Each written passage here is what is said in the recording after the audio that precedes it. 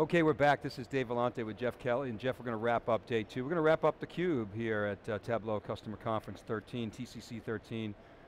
We're here at the Gaylord Hotel in Maryland, just outside of DC. It's been a great event.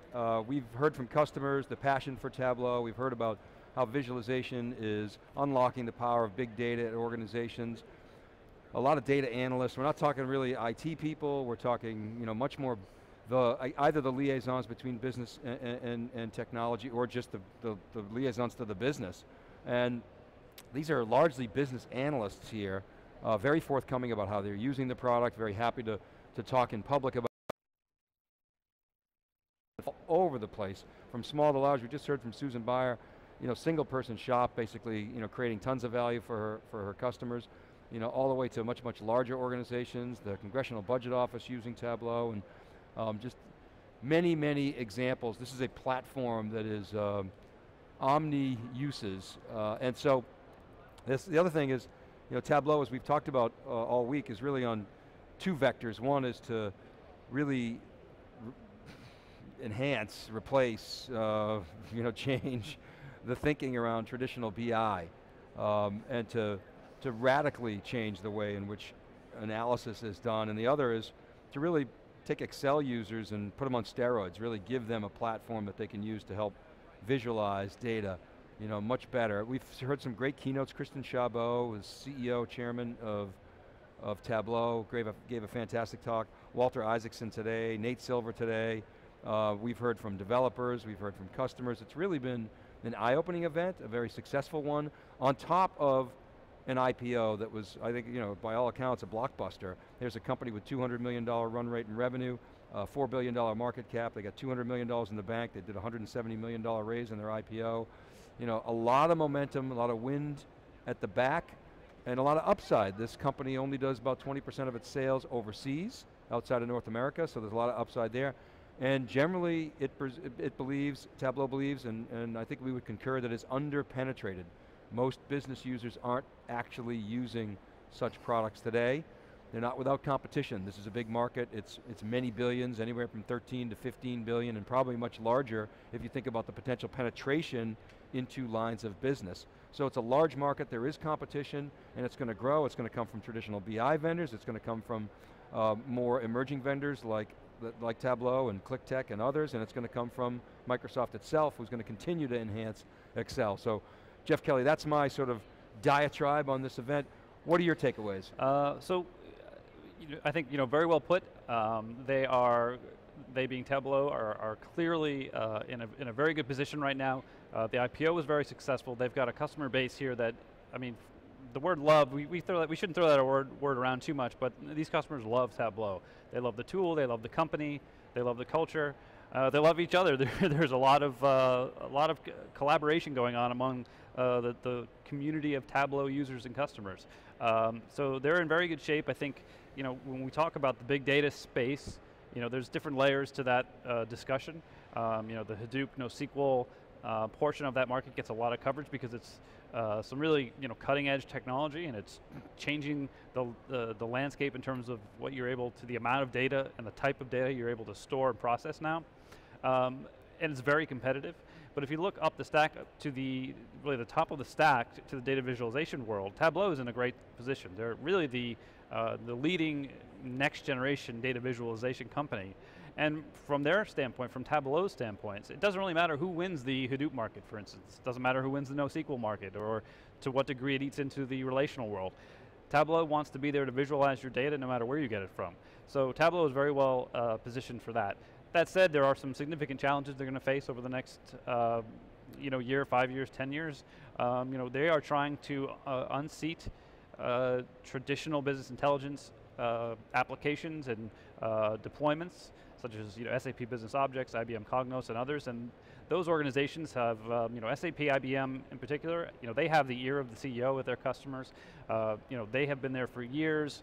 Despite the frustrations end users have with them, IT is comfortable with them. And so they're going to have a challenge, kind of unseating those traditional players. I think they're going at it the right way, focusing on not on IT, not on even necessarily the C-level. They're focusing on their users. They're taking a land and expand strategy, going in where they find, in many cases, frustrated end users who, maybe they have a license for, a business objects or another traditional enterprise business intelligence application, but they don't really use it. They're looking for new ways to actually interact with their data. That's where Tableau comes in. And once they get a hold, in a department, for example, they're seeing those deployments expand. People see what they're doing with it, what their colleagues are doing with Tableau, and they want to know if maybe there's a way they can leverage the technology. So, that's the way they're going at it, but it's going to be a challenge to, overcome the entrenchment that the traditional business intelligence applications have, which are, those companies, which were once independent BI companies, are now part of much larger organizations like SAP and Oracle and IBM and others, and Microsoft. So, they've got significant resources to hang on to that business. So that'll be a challenge. I think also as they grow, they're going to be under pressure now as a public company to grow revenue, and Tableau is very well known for their culture and for a real focus on the customer. Clearly we saw that at this conference. The challenge I think will be as they expand, as they add more staff and both from a development staff as well as marketing and sales, et cetera, to keep that internal culture and also to keep the focus on the customer and not the shareholders, which is inevitable. It comes with the territory when you become a public company. So I think those are the two big challenges for Tableau, but there's huge opportunity. About 13,500 customers they've got now, which is just a sliver of the total available market. Jeff, you've been following this business for a while. You're an analyst in this space, the big data space, generally, and you've followed the BI space for quite some time, and you understand a lot of what's going on here. I want to ask you two questions, two areas. One is the SaaS piece of the story. Do you get it? Do you buy it? That it's complementary, it's going to take some time to evolve. What are your thoughts on that? Well, I think it's, in the short run, it's certainly, I think it's a good move. I think for Tableau, as I mentioned, their land and expand strategy is really how they are looking to grow the business. And in order to do that, Tableau needs to offer as many easy ways to get customers starting to use their product as possible. So, they've had something called Tableau Public for a while, essentially basically an online version of their software that was free. You could upload a limited amount of data and get started with that, publish it to your blog, your wiki, whatever the case may be.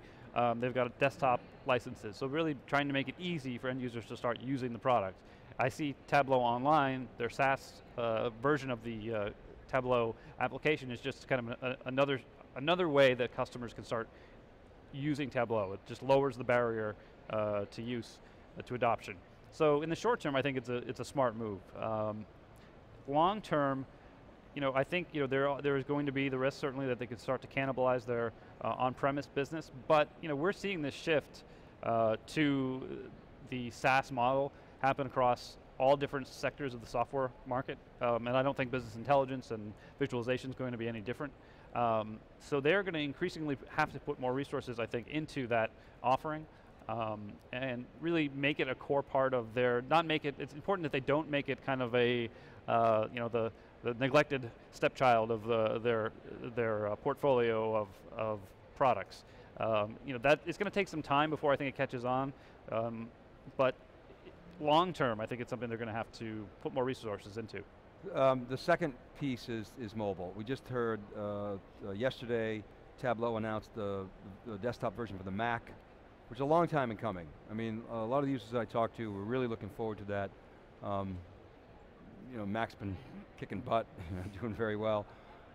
That's not so much concerning to me. What is more concerning is the mobile, the tablet. Didn't hear a lot about support for mobile and tablet, although Kristen Chabot mentioned a great Tableau mobile platform, and I'm not sure, I got to dig into that. I don't know if you know, but I didn't hear a lot of discussion about mobile support. You go to SAP Sapphire, that's all they talk about. Yeah.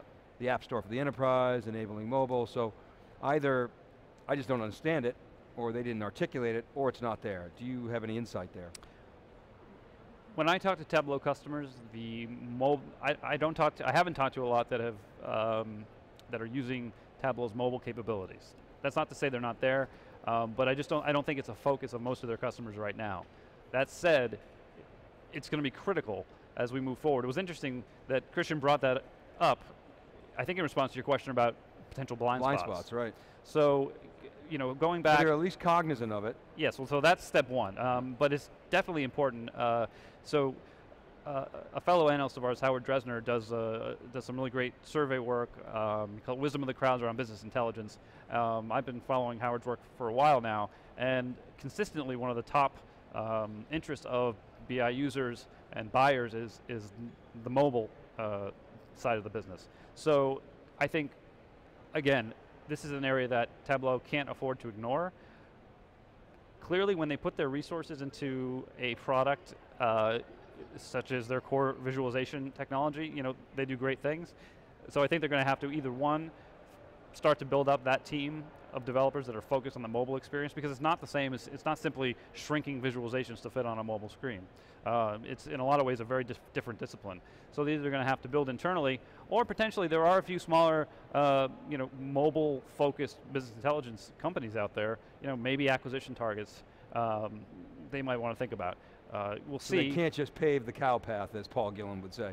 That's an interesting way to put it, but yeah, I would say they can't just, they can't just say either, one, we're just shrink our product down and put it on a smaller screen. Doesn't work. That's been proven. I think in the early days of BI, we saw the traditional guys try to do that, and it didn't work. And they certainly just can't ignore it altogether. So either going to have to build internally, focus on developing their mobile capabilities, or potentially acquisition some point down the road. All right, Jeff. Well, listen. Thank you very much for the last 2 days, hanging with me, going toe to toe with all of our guests. It was a very good conference, enlightening. theCUBE, we love to come to events like this where it's relatively new to our audience, even though we've been following Tableau. We've had a number of Tableau executives on theCUBE in the past, but not really a ton of their customers. Although, Maeda, one of the early customers years ago. Mark Hopkins, Mick, Matt, thank you guys very much. Kenny for flying out in a pinch. Bert Lattimore's here, roaming the event, capturing knowledge, and he's going to be sharing that. John Furrier, who couldn't be here, the normal, lead anchor of theCUBE, had a commitment in Palo Alto, so thank you, John, for the support. Jeff Frick, all the tweets. Kristen Nicole, Art Lindsay, you guys are amazing. Really appreciate all the great support. Go to SiliconANGLE.com. You'll see all the blogs from this event, all the other news. We write up every single interview that we do, so if you missed the coverage, you can go back. You can get the further analysis. If you don't have time to watch the video, you can scan the blog. Go to youtube.com/SiliconANGLE. That's where you'll find the playlist of the Tableau Customer Conference TCC 13, so check that out. Go to wikibon.org, check out all the research. It's free research, no paywall, it's all open source. We don't charge for any of the research. Go to wikibon.org/big data, and you'll see a lot of the work that we've done around big data. Sign up, hit edit, hit the post button and put up a piece. We'd love to hear from you, and thanks for all your participation. Appreciate all the tweets. That's it for now, everybody. We will be at Oracle Open World. Oracle Open World is this month, and then couple weeks. 2 weeks, yeah, and then we'll be at .conf in Las Vegas. Oracle Open World's at the Moscone Center. So we will be there inside the QLogic booth. Don't tell Oracle, we're going to guerrilla in. We'll be inside the QLogic booth. QLogic, I think you just told them. Great sponsor of ours. Essentially gives us a large portion of its booth at Oracle Open World. So we have our guests in there. They're pretty much, everybody likes QLogic except Emulex, so that's otherwise. So everybody else will come into their booth.